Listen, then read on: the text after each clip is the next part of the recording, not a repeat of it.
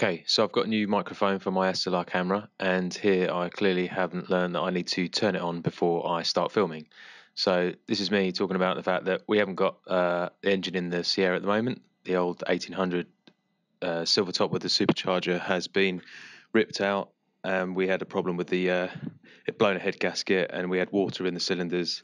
So that's now been scrapped in favour for our new engine, which is a ST170 2-litre engine, which we're going to now turbocharge and do without the old supercharger, which should give us a bit more power. We have painted it, as you can clearly see, in a very leery shade of hot pink, VHT engine enamel.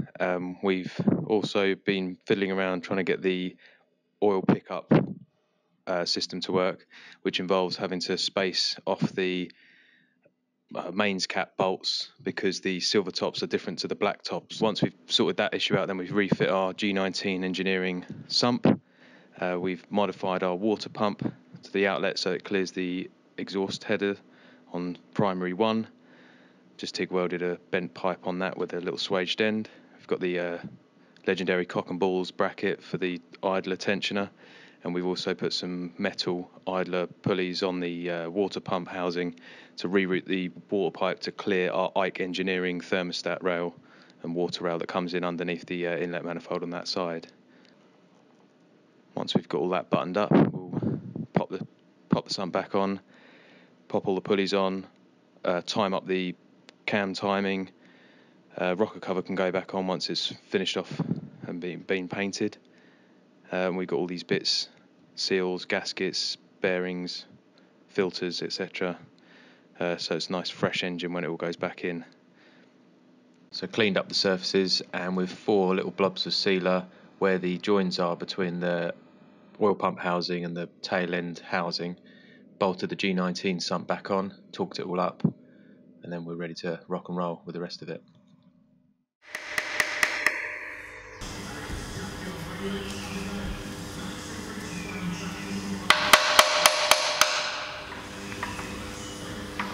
It's going.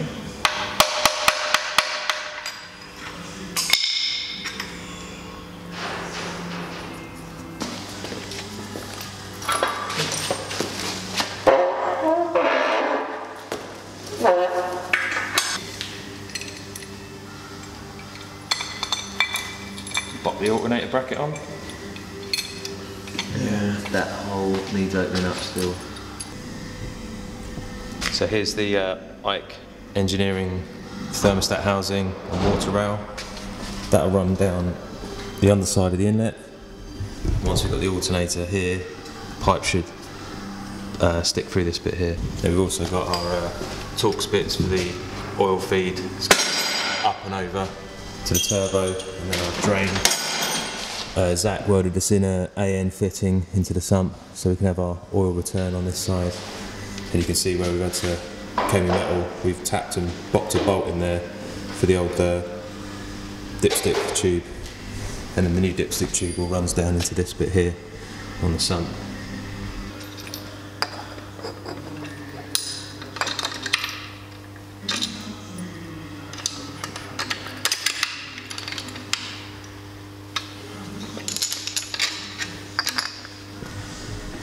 So here is the VVT delete kit, and Adam's just put the bung in there, but we've got to try and get round, and then there's a little retaining screw that you've got to pop in the underside of that without it falling down into the head. So that's the next challenge. So that's the retaining bolt that holds the little bung on. Boom, managed to get that in. Okay, so just doing the cam timing now. We've got the lock-in plate in the back there, which once you spun the cams round, they've got these notches out. Means you can slip that in, and you know that these are perfectly parallel where they need to be. Cylinders at TDC, so that's right at the top. And you've got the little locking pin down there that goes in the block and hits onto the web of the crankshaft. And now we just got to wrap the belt round. Just going to double check, because according to Zach, this needs to be spun over so that we're starting to open the exhaust valve on cylinder 1, and then we lock off all the pulleys, is the plan. First major issue, the M8 threaded hole that's in the head, where the tensioner pulley goes, was all cross-threaded and mangled up, so we've had to drill it out to 8.5, and we're now going to tap it to a M10, run a bigger bolt in it.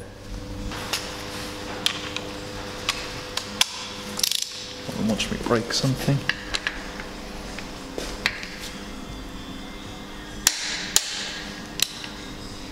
Yep.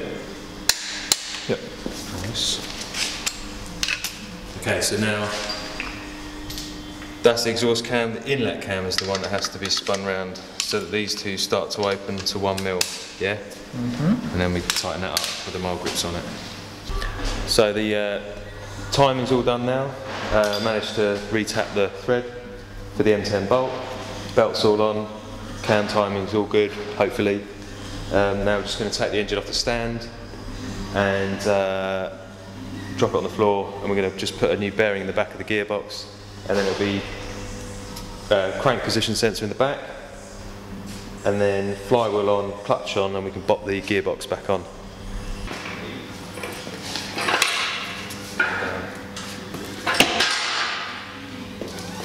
You go straight down the sun. I think so.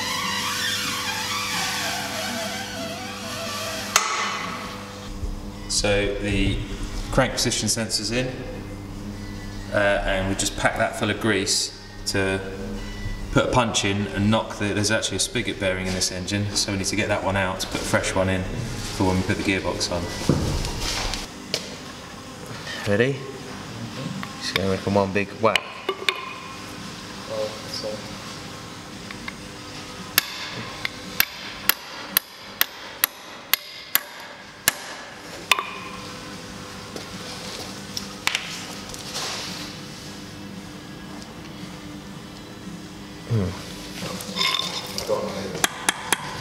Retro Ford Dave made this look well easy. Taking the bearing with it? I don't know. Doubt it.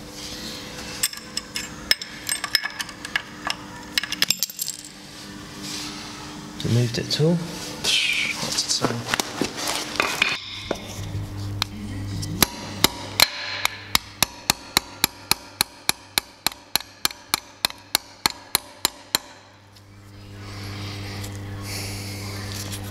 Doesn't want to know. Doesn't know.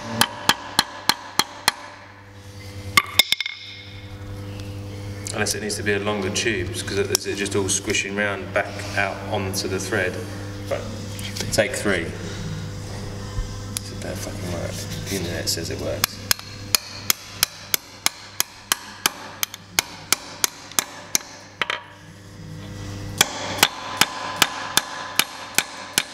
Doesn't look like it's moving.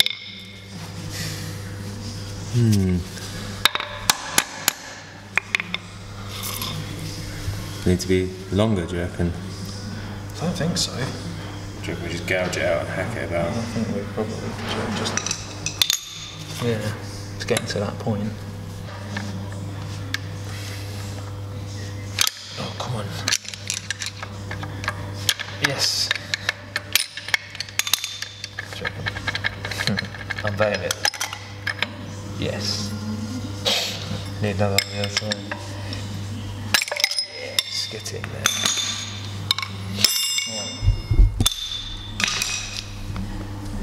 What a bastard.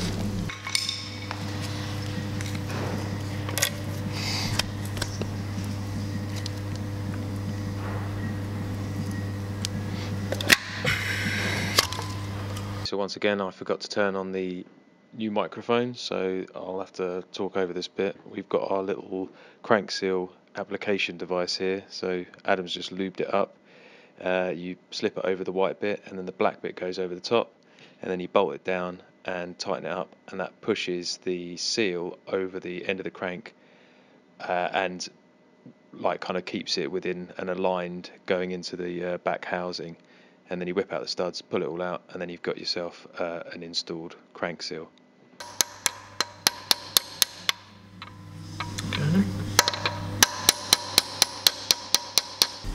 CG Motorsport replated our paddle clutch for us.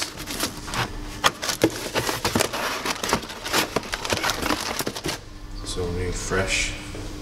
And we got rebuilt cover to go on our freshly skinned flywheel.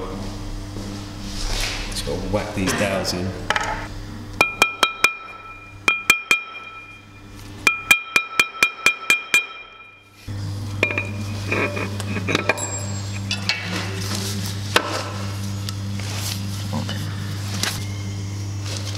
Bit of Loctite.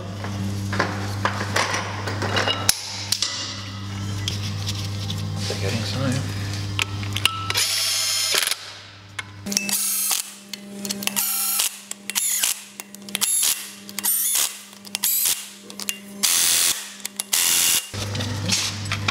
Back on. Okay. Yeah. Oh, you're going the wrong way. No, I'll go the wrong way. Go for it.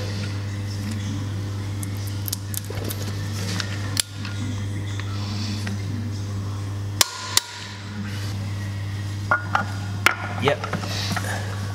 Spin it up.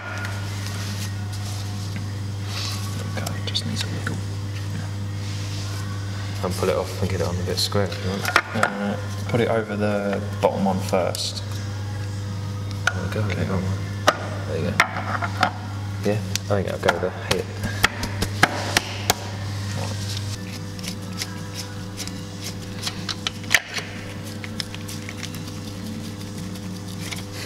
Doesn't want to come out now. No. If it does. Of course it doesn't. Yeah, if it does. Right. Okay. Sweet. And you have one of these. That's the bearing. That's the bearing. Crazy. Or bush. Or bush. Okay.